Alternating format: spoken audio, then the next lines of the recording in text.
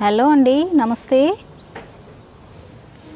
ఇప్పుడు మనము మిరప మొక్కను పెంచడం ఎలా, మిరప మొక్కలో తీసుకోవాల్సిన జాగ్రత్తలు ఏంటి, మిరప మొక్క ఆకుముడత ఎలా నివారించాలి, తర్వాత ఏమి ఎరువులు ఇవ్వాలి అనేది తెలుసుకుందాము. Welcome to Latha's terrace garden.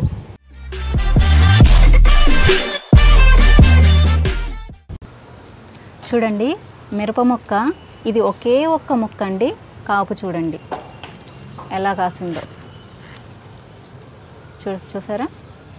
అసలు మొత్తం నిండుగా, చెట్టు నిండుగా. ఇది ఎప్పటి మొక్క అనుకుంటున్నారా? పోయిన సంవత్సరం, ఇది 2వ సంవత్సరం మొక్క అండి. చూసారా, 2వ సంవత్సరం మొక్క ఇది. అయితే నేను ఎప్పుడు కానీ ఆకుకూరలు, కూరగాయలు నేను బయట సాప్లింగ్స్ కొనుక్కొచ్చుకోనండి. నేనే నారు పోసుకుంటాను, విత్తనాలు తెచ్చుకొని. విత్తనాలు అంటే కొన్ని అప్పట్లో కొన్నాను, శిల్పారామం గో ఆధారిత మేళా అయ్యింది కదండి, అప్పుడు మాత్రమే కొన్నాను. నాటు విత్తనాలన్నీ కొన్నాను. అప్పుడు తెచ్చుకున్న విత్తనాలని నేను అలాగే కొన్ని మళ్ళీ విత్తనాలు సేకరించుకొని వాటిని నార్లుగా పోసుకుంటానన్నమాట. నేను ఇప్పటివరకు అయితే బయట సాప్లింగ్స్ ఏమీ కొనలేదండి. చూడండి, ఇది 2 సంవత్సరాల మొక్క అనడానికి మీకు ఈ మొదలు చూస్తే కూడా తెలిసిపోతుంది. అంటే చాలామంది ఏం చేస్తారంటే కాపు అయిపోగానే మొక్క తీసేయాలి, తీసేస్తారు, మళ్ళీ కొత్త మొక్కలు పెట్టుకుంటామంటారు. కానీ కాదండి, ఆ మొక్కను అలాగే ఉంచితే మనము 2-3 టైమ్స్ మళ్ళీ, అంటే మ్యాక్సిమం 3-4 ఇయర్స్ మిరప మొక్కను కాపాడుకోవచ్చండి. నేను ఇంకో మొక్క చూపిస్తాను. 3 సంవత్సరాల మొక్క కూడా మిరప మొక్క ఉంది నా దగ్గర, చూపిస్తాను. ఇంకోటి చూసారా, ఇది 14 నంబర్ కుండీనే. నాకు ఎప్పుడు ఇందులో 3 మొక్కలు ఉన్నాయి చూడండి. ప్రతి కుండీలో నేను అంతర పంటగా ఏవో ఒకటి వేస్తూ ఉంటానని చెప్పాను కదా మీకు. అసలు మెయిన్ మొక్క ఏంటో తెలుసా? ఇందులో బత్తాయి అండి. చూడండి, ఇది బత్తాయి మొక్క. దీనికి ఎన్ని కాయలు వచ్చాయో, బత్తాయి కాయలు.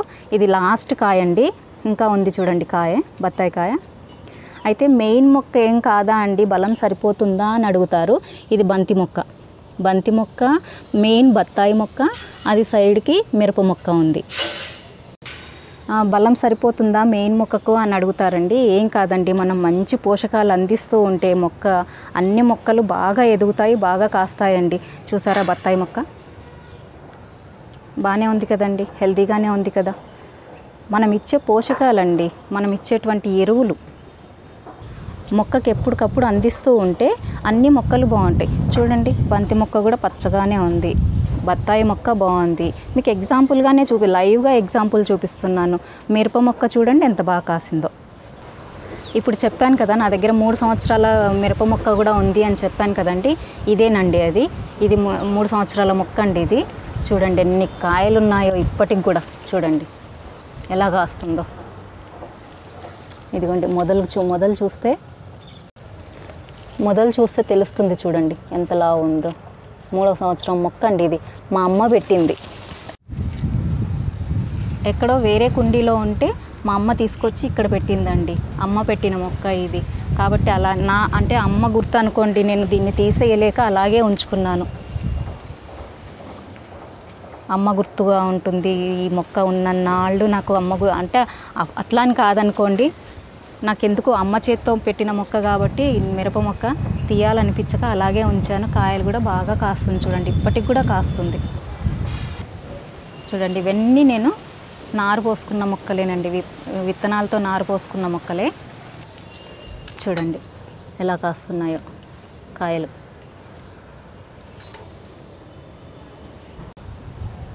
ఇదిగోండి, ఇవన్నీ విత్తనాలతో పోసుకున్నాయేనండి, నారు పోసుకున్నది మొక్కలే.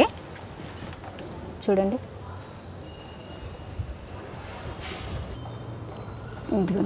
ఇదిగోండి మిరప చెట్లు గుత్తులుగా కాయలు కాస్తున్నాయి చూడండి. ఇంకోటి, ఓన్లీ సింగిల్ ప్లాంట్ మిరప మొక్క పెట్టుకోవాలి అని అంటే మాత్రం ఇది 8 నంబర్ కుండీ అండి. చూడండి, సిమెంట్ కుండీలు ఇవి. 8 నంబర్ కుండీలు సరిపోతుందండి. ఒక మొక్కకు 8 నంబర్ కుండీ, ఒకే మొక్క పెట్టుకోవాలండి. మిరప మొక్క 8 నంబర్ కుండీలో పెట్టుకుంటే సరిపోతుంది. ఎంత బాగా కాస్తున్నాయో చూడండి. ఇది ఇంకో మిరప మొక్క అండి. ఇది బత్తాయి దానిమ్మ కుండీలో, దానిమ్మ చెట్టు ఉన్న కుండీలో ఉంది. నాకంటే హైట్ ఉంది చూడండి, ఎంత హైట్ పెరిగిందో మొక్క.